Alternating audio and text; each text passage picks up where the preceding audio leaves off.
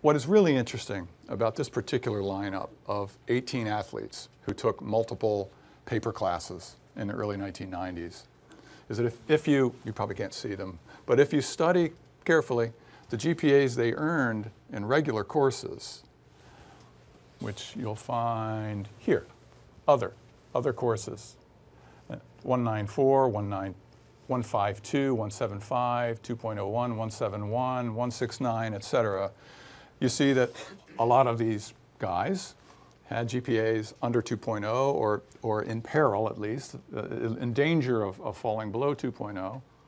But then if you look how they were helped by the multiple courses they took with Julius Nyongoro, over here in the blue column, you can see that they're all in the high 2s and low 3s. So they're getting Bs, B minuses, B pluses.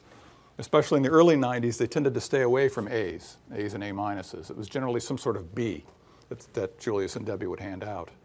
But what happens, of course, when you combine a bunch of low performing courses with those higher performing courses is that it evens out okay in the end.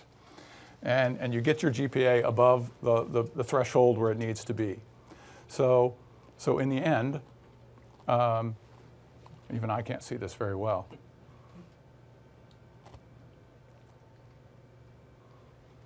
So I think right. So here we have blue. Julius's GPA, other AFAM course GPAs, and other courses, grades earned in other courses outside of AFAM. And anyway, you can see how the courses functioned.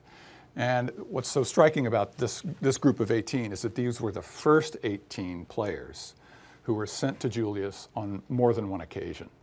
In other words, academic counselors realized that he was handing out gifts, and they sent these players to him time and again to get those gifts. And those gifts elevated the GPA to the places where they need to be.